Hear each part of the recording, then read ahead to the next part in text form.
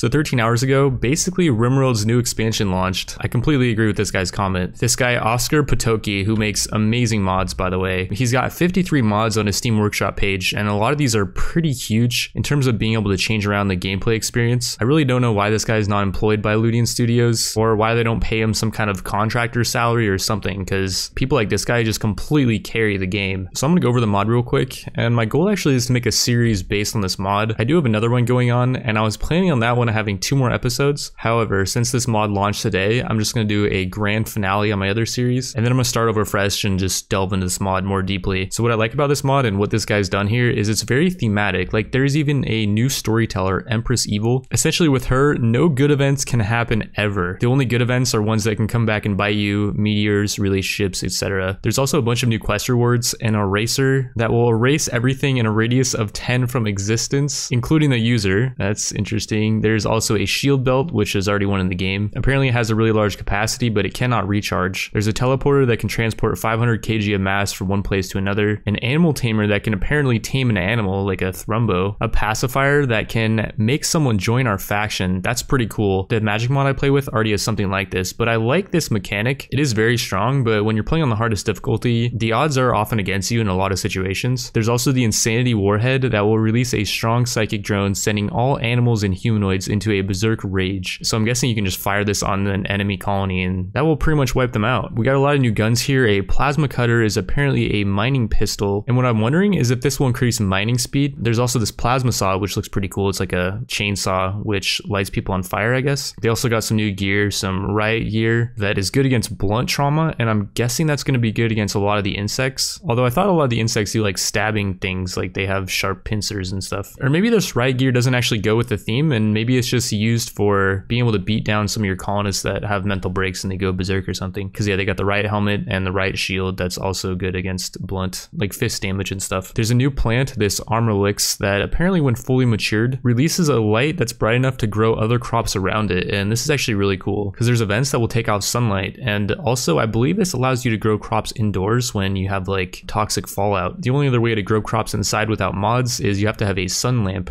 and that thing is really annoying to power. It takes 2900 watts of power, which is just an insane amount. So these are going to be really strong. There's also this new item, Royal Jelly, and apparently it will boost immunity of anyone that has it. I'm wondering if like that means if someone's sick, it will just make them get over their sickness quicker, or does that give them like an immunity to all diseases? I'm not really sure. Also, apparently if someone does become addicted to it and they get withdrawals, if you let them go into full withdrawal, they can transform into a mega spider. That would be very suck if the mega spider doesn't have like the stats that the colonists had. But if the mega spider had like all of the colonist stats and they were just like a improved version of them, that would be pretty cool. There's some new Insectoid chitin that could be gotten from, I guess, butchering up insects, and you can use it in armors, weapons, and structures. And then there's some really beautiful spider silk that apparently doesn't offer much protection, but it multiplies the beauty of items by 4. So you're gonna want to make, I don't know, like an armchair out of this, and it would boost the beauty in the room by quite a lot. There's also apparently insect milk. I'm guessing that's not gonna be too tasty. And insect eggs that can apparently be eaten. And it says these items are only produced by vat-grown insects, which I'm guessing has something to do with this feature, bioengineering. This is where the mod gets really cool. Players are able to purchase genomes extracted from a variety of different animals and use them to incubate a range of unique insectoids to help work and defend the colony. Different combos of genomes can yield different types of new insectoids. However, there's a chance of the insectoid coming out rabid, sick, dead, or worse. And apparently you can only get genomes in the incubator from the trader or quest rewards. There's also this structure, which I think is so cool, the Sonic Infestation Repeller. And I think there's actually kind of a typo here. It says that it significantly removes the infestation risk. So does it remove it, or does it make it really small? I think he meant while it essentially removes the infestation risk, it enrages the Insectoid Empress and can lead to more powerful insectoid herds arriving at the colony. The reason why this thing is so cool is because if you build your base in a mountain, insects will spawn just kind of randomly inside your base. It's not fully random, there is like formulas and stuff, but essentially if you build inside a mountain, there is a pretty good chance that you're going to get infestations inside your base. With this thing though, yeah, you are going to get raided by insects more often, but they're not going to be from within your base. They're going to be going through your main kill box, choke point areas. So yeah, I think this is a really cool addition. Not only does it fix the issue, but it does add a trade-off of getting raided more. Then we got a ton of new insects. Like there's just so many insects, and I'm not going to go over these right now, but like this guy put in so much work here. Like it's actually just amazing. There's actually a few I kind of want to go over. So the Spider Weaver does yield 20 spider silk every 3 days. The Princess will make insect jelly every day. That's really cool. And will also make unfertilized insectoid eggs every day. The royal maggot will yield royal insect jelly every day, but will also leave a trail of disgusting slimes. You're gonna have to wipe up after it. I like that trade-off. And then you got the gigawig, which will dig out stone or valuable metals periodically. So yeah, we got a mining insect here. Unfortunately, I looked over all the insects. You don't have any like super big brain ones that can do research for your colony, at least not yet. Maybe that's coming in some kind of added on DLC. But we got like the worker ant, which can haul resources around the base. That's really helpful. And the mega cricket can actually harvest fully grown crops. That is super cool. We also got the caterpillar, which is apparently very valuable on the market and will constantly nuzzle. Usually animals only will nuzzle like once a day, and it's pretty underwhelming. Speaking of nuzzling, I think they also buffed that in one of the newest patches for the base game. They buffed how often animals will nuzzle, but maybe this thing is just gonna be a nuzzling machine. It's just gonna be running around the base, just hopping all over people and just nuzzling them in the neck and stuff. Down here, we got a bunch of new raid methods. Like this one, sappers, they will dig around your defenses, which is gonna be a nerf to mountains, but mountains are extremely strong. And by the way, with that new item I talked about earlier, they are also buffing mountains by making it so you can't get infestations to spawn inside of them. So this is kind of a way to balance that out. I think that's pretty smart. We got an immediate attack tunnels. This one's gonna be kind of annoying. They can just tunnel under your base and attack you from underneath the base. I wonder if like 50 insects are gonna be just digging up right in the middle of your base, so that would be kind of annoying. There's also a siege burrows. This one's kind of interesting. The insects will tunnel into your base with endless waves, but you can destroy their burrows and that will stop them. Now this is again where I feel like this is actually like a real expansion. There's some really huge features right here. On the map, you'll run into overrun outposts, and these are bases that have been overrun by insects, and there's valuable goods inside of them. There's also a new event, infested ships, and apparently they're going to crash around your base and they're just loaded up with insects. We also got a new event, giant infestation, as if infestations were not enough. It happens apparently very rarely, and it will spawn primarily outside your base and use new large hives to spawn megapeds, royal mega spiders, and gigalocusts, and even insectoid queens. It should be dealt with very quickly, as this infestation can quickly get out of control. And then finally, we got a new scenario start, mercenaries, which I might actually start with this one. Your base has been overrun with giant insects. Forced to escape, you approach a small outpost crawling with insects you have sent you on the run in the first place. You can exterminate them and settle inside the outpost, or you can leave and start new. I really like that start, actually. It gets you right into the action. That's pretty cool. And yeah, that's pretty much it for the mod. I think this mod is just insane. I really think it's a travesty that it's not like some added on DLC, so the mod creator could actually get some kind of reward for all of his hard work. Even if it's just like $5, at least he's getting something. And I really think that's the direction that RimWorld should go. They should start promoting the mod creators and actually rewarding them, because that would incentivize mod creators to come out with stuff like this more often. And I know like a lot of people are gonna be like, oh dude, I don't want to pay for it, but you paid $20 for the royalty expansion. And I genuinely think that the royalty expansion did not offer as much content as this mod. And I mean, to each their own. A lot of people do probably like the royalty expansion, and I'm doing kind of a pretty heavily modded playthrough. And so a lot of the features in royalty, like psychic powers, for example, just seem really lackluster compared to some of my mods features. And maybe the mods I'm using are too broken. Personally, I'm just not a fan of a lot of royalty's features, although I will say the quest system does feel pretty nice, the way they did change around quests. And then there's mech clusters, which I feel like you're going to be either really for these or really against them. They definitely up the difficulty quite a bit, and they make you kind of come out of your base and challenge the mechs head on. And if you're not ready for it, then it can be kind of the end of your game. So I don't know, I'm not really for them or against them. If I had to put a price on it, just at a glance from what I'm seeing, I would say the royalty expansion is worth like $5, and this Insectoid one is worth 10. I think there's just so much more interesting content in this Insectoids mod, which again, that's just my opinion. I'm not a vanilla player, and I also do have a YouTube channel, and the more crazier stuff tends to get more views, so maybe I'm a bit biased there, I don't know. But yeah, anyways, I'm definitely going to be subscribing to this mod, and I have learned a lot from my last series, so going into this next one, I will still be using a lot of the mods from my last playthrough, but I'll be changing up the way I do things quite a bit. And so yeah, anyways, if you guys got through the video, I want to thank you all for watching. Drop a like if you're liking the RimWorld content, and I will see you in my Jungle Tribe series finale, or I'll see you at the start of this insect series. On a side note, and for those of you guys who've been following my channel for a while, you know I never do this. Like, I don't have a Patreon. I don't promote anyone's Patreon or anything usually, but this guy does have a Patreon, and I feel like since I am benefiting from his mod, I'm gonna join the J tier, which apparently there's only one left for $15 a month. I'm just gonna be doing like a one-time $15 thing, but I would suggest if you're like really a fan of his mods and really a fan of his content, just throw him like $1. You don't have to, and I'm not someone that should be telling people what to do, as like I said, I am making YouTube videos on this stuff and I'm getting benefit. But for me, as someone that's making content based on this guy's hard work, I feel like I have a responsibility to throw him 15. So yeah, apparently the J tier is now sold out. Sorry guys, for any of you guys who are trying to be J tier. And like I said, I'm not trying to pressure anyone to pay for his content. I do really wish though that Ludion would work with guys like this and figure out ways to implement their content as DLC, especially because this guy has such a long history of constantly updating his mods. And like, I was actually looking over his workshop page, and I want to say most of his mods that I'm looking at, they're all kept up to date. Like, that's actually crazy. I don't know how much work that that takes to constantly be updating all of these 53 mods to make sure like they don't conflict with the new royalty content. But yeah, the guy just puts in so much work, and I thought I'd just shout out his Patreon. I feel like it's the least I could do. Anyways, guys, all that I ask from you is just to like the video. And with that, thank you all for watching. I will see you in the next one.